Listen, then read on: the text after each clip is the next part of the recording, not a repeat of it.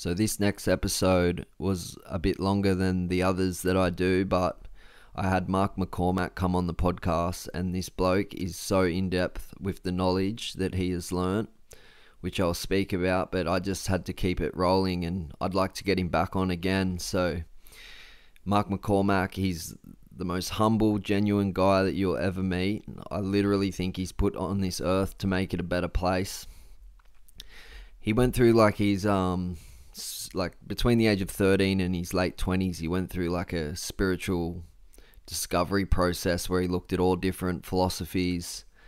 And then by the time he got into his late 20s, he came across a philosopher named Hegel. And in the end, after 3,100 hours of studying this guy's work, he's come up with all these different concepts and different spiritual lessons that he's put out for free, because he believes this stuff's going to change the world.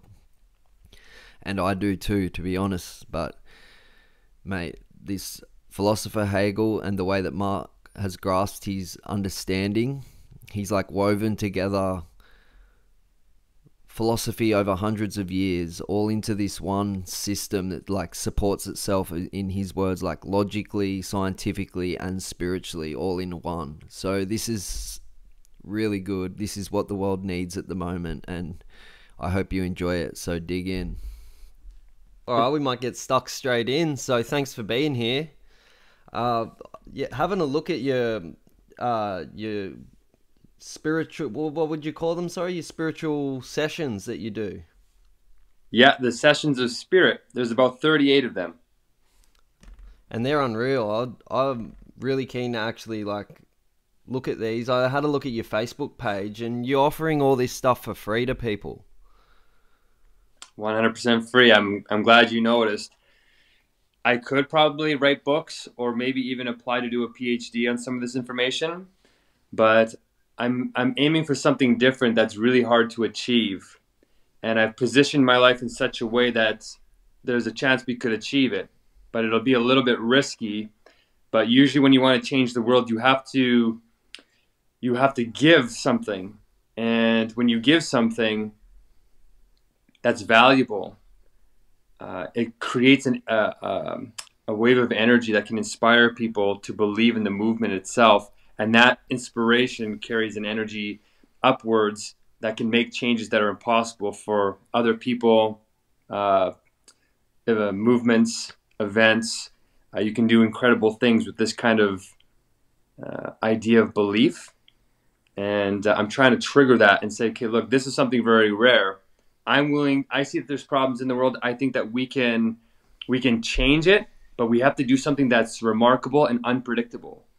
Because if you're predictable, if you're working with the ordinary, landscape of how the problem's unfolding, then you're probably not going to develop a real solution, a fundamental solution to get to the core. So what I'm thinking is nobody's going to give this much value away for free. There's a little bit of a caveat though, that with this kind of information, it releases the spirit, and what you get is sort of a volunteer movement that sustains itself. And then eventually we transition it into the new global economy, which is based on a whole bunch of cool stuff. But you're right. Thank you for noticing. It's true. I am giving away for free, all 38. Hey, and as well as that, I believe in like a great karmic energy coming back towards you as well. So, and one thing I've noticed, the common thing that when I speak to people on this podcast, especially people that are into spirituality, is they're all doing work to benefit other people. So isn't that incredible? Absolutely. So when I tried to YouTube some of this information, I don't think it's common knowledge. What you're going to find is I've been on the spiritual path for about 20 years now. I had my sort of spiritual epiphany when I was about 13 years of age. And I was born onto the poverty line here in Canada. And, my family was a little bit of it was an unusual, we were positioned unusually. And we ended up kind of rising up through poverty. I ended up going to university, first one in my family. And my spiritual awakening kind of happened by a realization of what my circumstances were. And then it sort of led me down this unconventional path of learning all these things that you're seeing in the sessions, that I kind of threaded together in a unique way. I thought it was unique, actually, up until about 6 years ago. And what all my meandering had led me to from 13 until about 28 years of age, I went through New Age, I went through Buddhism, I went through Christianity, Islam, I went through, Alan Watts, I went through physics, formal philosophy. I went through a whole bunch of different areas, and I ended up at a philosopher named Hegel. And Hegel, you can find quite a bit about Hegel, but nobody understands him. And so what I ended up achieving was all this background research that I had done gave me the sort of breadth of understanding to grasp the insight in his writing. And that kind of explaining Hegel with this kind of broadness is what is uncommon today. If you read Hegel in a purely academic, philosophical way, what I found is that over the last 200 years, amazing people, like the greatest minds over the last 200 years, have tried to tackle Hegel. And when I read their version of it compared to my own direct reading, I found out what the problem is. Nobody has really understood this guy, because what he wrote was so immense that at first the ordinary thinking it'll paint over it. It's like torture for the ego, or the little ego, the finite ego. You have to have a fortitude of mind. You have to have a developed spirit that gives you the emotional resilience to actually stay the course. And what I think happened is these geniuses, they couldn't compute him quickly, because usually when you're a genius in philosophy, most things just click, quick. Mm-hmm. But with Hegel, he wrote it in such a way that even if you're a genius, it does something radically, it transcends your linear thinking.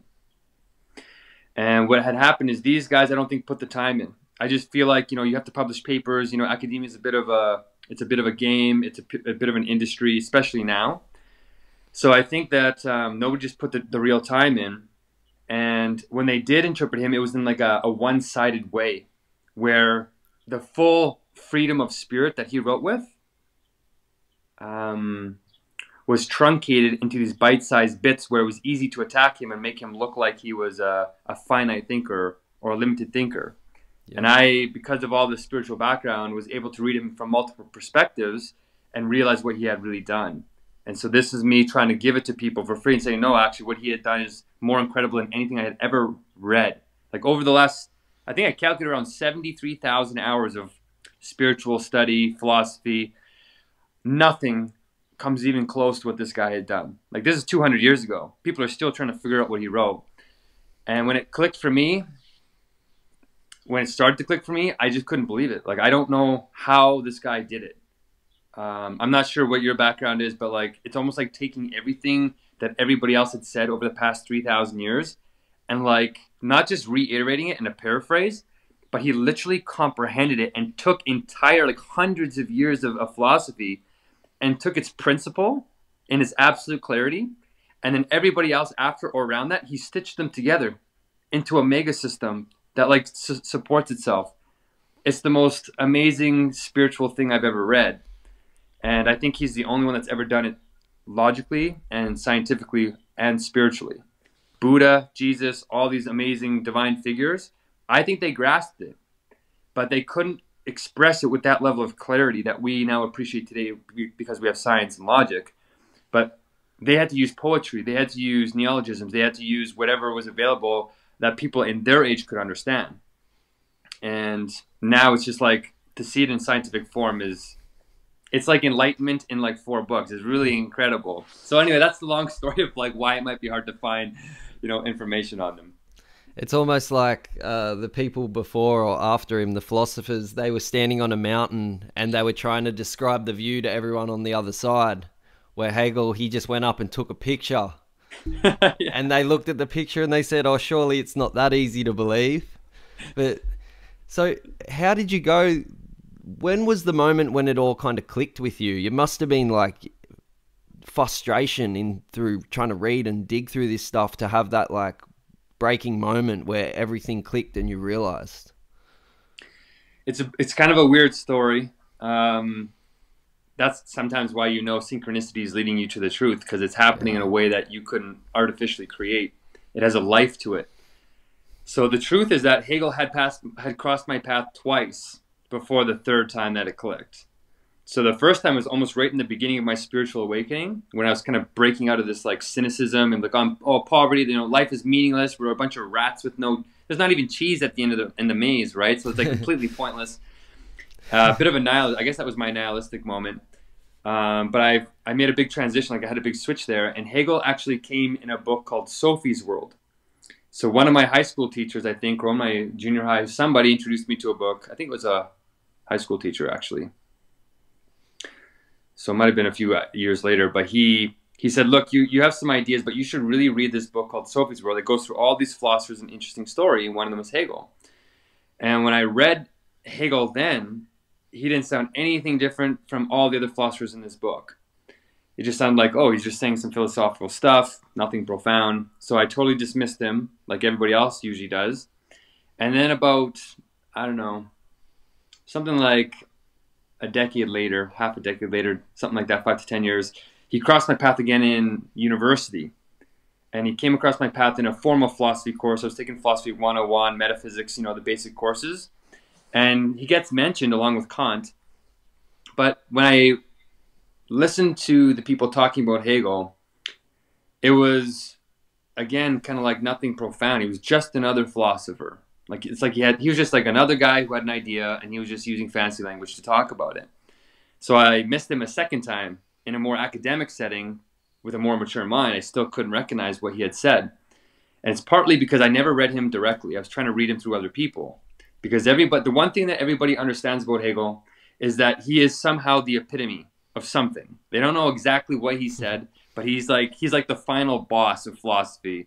You work your way up, and like when you get to Hegel and you think you have the answer, he shows you that you don't have the answer, and you start questioning your entire reality. And you're like, what have I been doing with my life?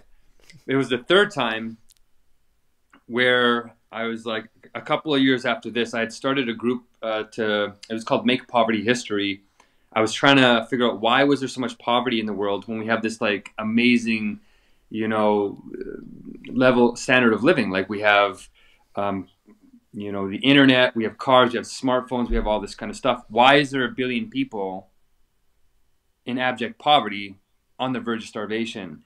And then even more strange, why is there another 1 billion people who are obese and dying of heart attacks because they have too much food to eat and junk food? So we're like experiencing this schism, this schizophrenia. And I started this group, and I was trying to figure out, how do you build a team where people won't burn out? And I was dating a girl at the time and trying to convince her to kind of get on board with this sort of bigger thinking.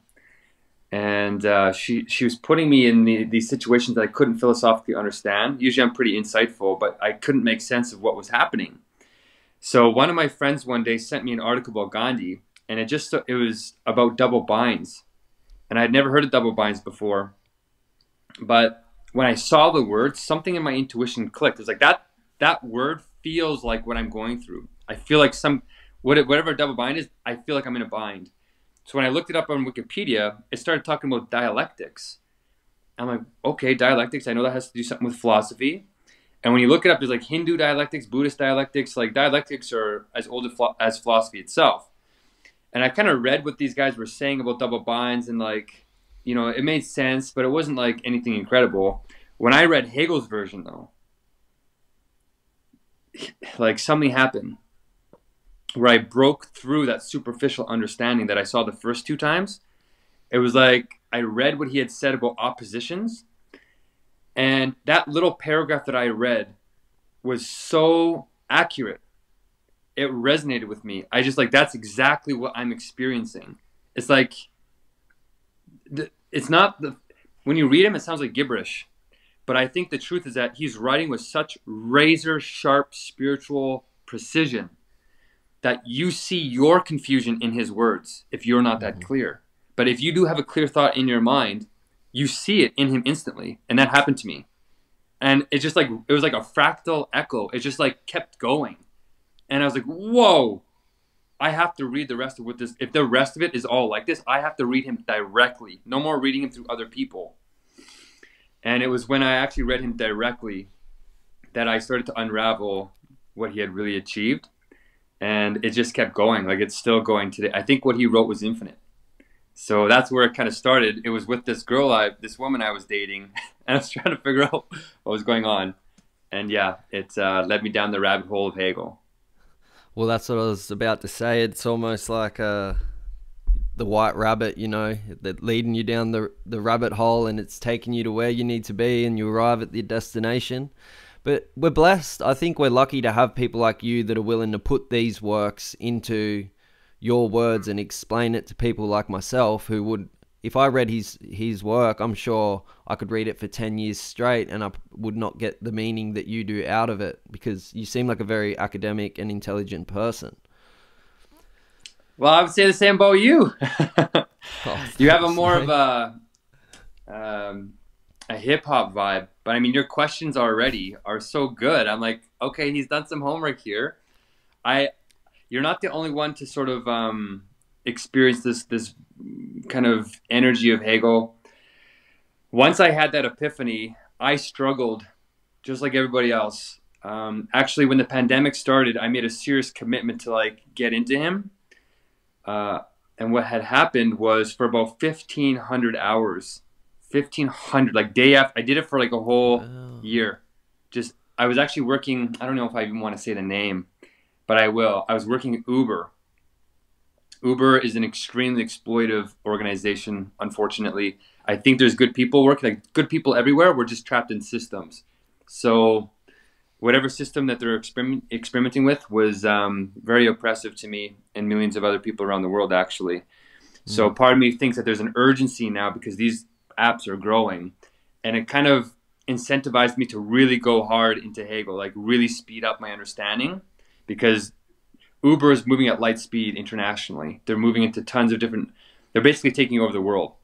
Yeah. So I, you know, if wealth inequality wasn't so extreme, if it wasn't at all time global highs, I wouldn't be as concerned. But I've been studying poverty for about, I don't know, 12 years now, and it's just getting more and more extreme. So I was reading Hegel at the beginning of the pandemic in this sort of desperate mode to figure out what are we missing in our society that's creating systems like this that's separating our spirit, right? Yeah. And when I started, I think it was January or something like that, every day while I was in the car, like doing deliveries, going home, every day for like 10, 15 hours, I put on this audiobook while I was driving, and I just like listened to his Lesser Logic for like 11 hours straight. And like I'd pause it. Sometimes it would take me 100 hours to go through the recording. But you don't, for me personally, I didn't understand really anything for 1,500 hours. Wow. That was months and months and months of just every day. I put my life in such a position that I could do it every day. No kids yet. There was no distraction. So I literally was able to do it continuously so my mind wouldn't forget or be saturated with other ideas. Yeah. And that's what it took. I literally did that for months and months and months and months and months. And at 1,500 hours, finally, the big ideas, like the macro ideas, started to create like islands of understanding in my I guess my memory, where like across this whole system, it kind of circles back on itself. You don't realize that in the beginning, but I started to see a curve forming with little islands of like sanctuary amongst absolute despair.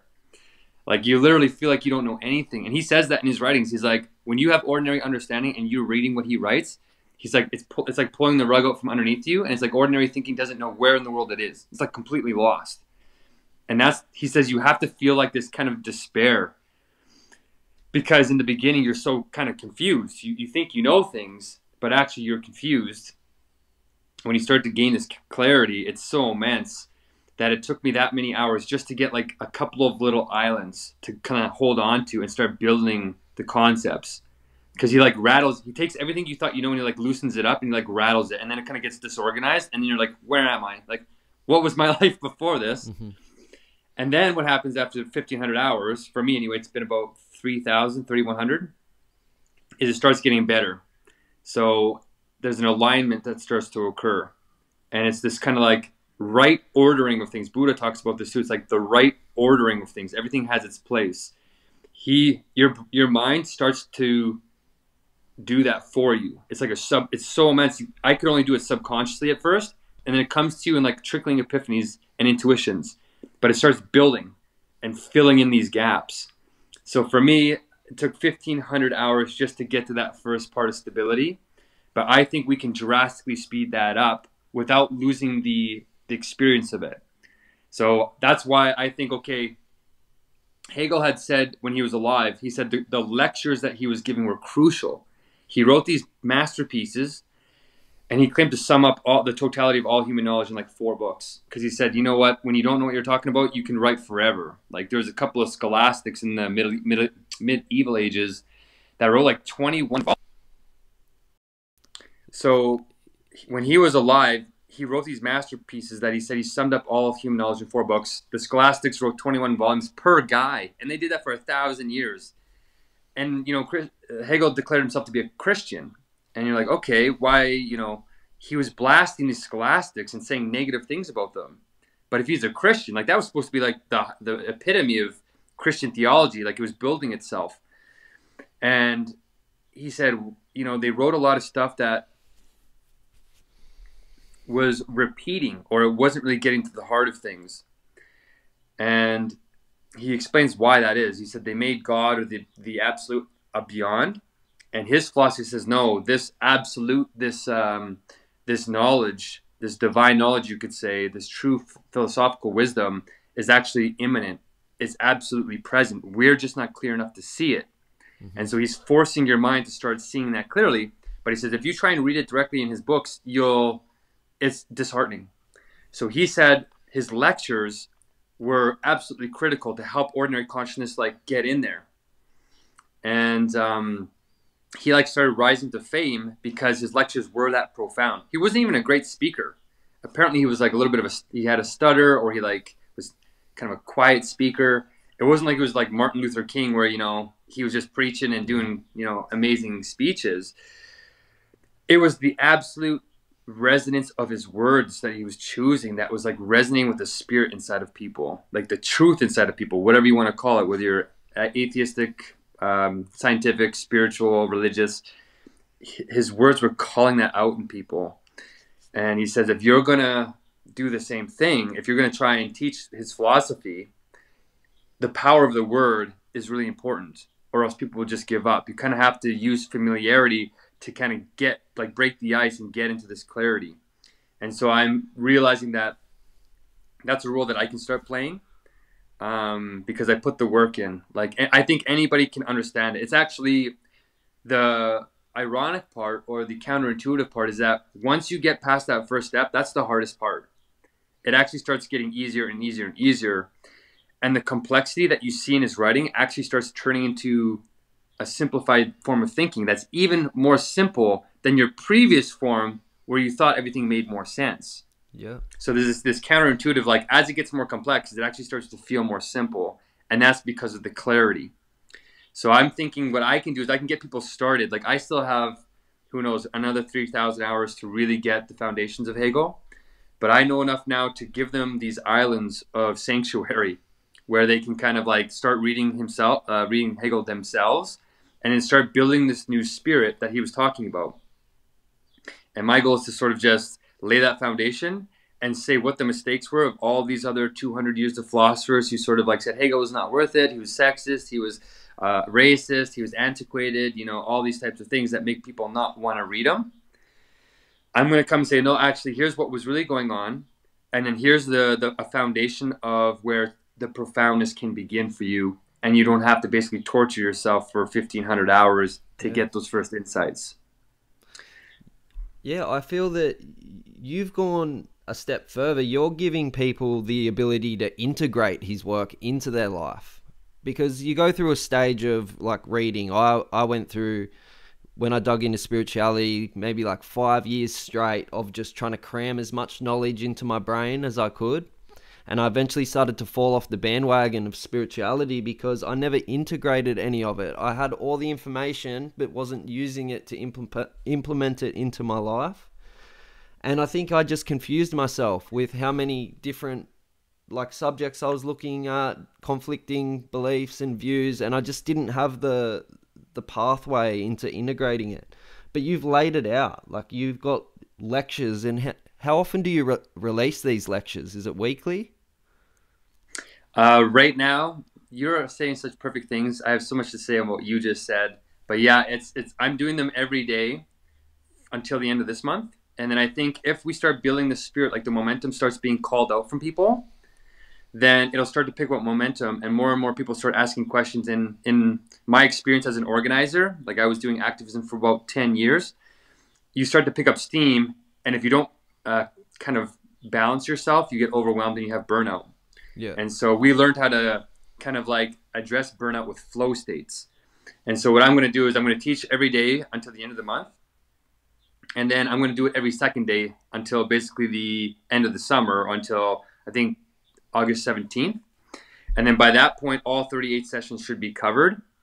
And I want to give people, no matter what, at what session you jump in, maybe you'll jump in at like session 25, or somebody will watch this and jump in, who knows where. I want to repeat all the prior sessions in some way where we start creating a comprehensive understanding, where we start kind of addressing this problem we're all experiencing, which is that this information overload is starting to become completely overwhelming. It's like the internet, these apps, our phones constantly being connected, and the research is just like constantly building in all these different ways. It's like people in their own fields can't even keep up with the discoveries in their own fields, in their own specializations, never mind trying to understand the totality of what humanity is uncovering. But this is the problem that Hegel solved. I experienced the exact same thing as you. After 20 years, like I couldn't even hold another philosopher in my mind. It's like there's just too many. And it was starting to fade for me. Like you go and study somebody else and the other one starts to fade, and you have to memorize them by rote memorization, because like there might be some commonality between a couple of authors, but these ones seem to be totally different. And like you have to memorize them by rote, and there's no real order to them. It's like you just have to like use brute memorizing force. And that's really cognitive demanding on human beings. So what Hegel said is actually there's a life to the way that real philosophy works, that real spirituality works. There's an inner world, there's an inner dimension that links everything in this kind of spiritual unity, this necessity, this scientific clarity. And he says when you grasp the inner unity of things, all these disparate, all these opposites, all these completely overwhelming philosophies actually get put in their right order and distilled into their principles, where like they're actually repeating themselves a lot, but they're putting it in different coatings. And because there's a bunch of different presentation styles in like the sensuous world, it's technically infinite. You can actually blow your mind apart because it never ends. So if you don't grasp the essence of things, we're going to continue to experience this incredible pressure that's only going to continue to grow, because the information age is exponential. So this essence that Hegel is giving, this genuine philosophical clarity, I think is one of the ways to enter into this flow state with abundance. And without it, we're going to be experiencing the opposite, which is anxiety and depression.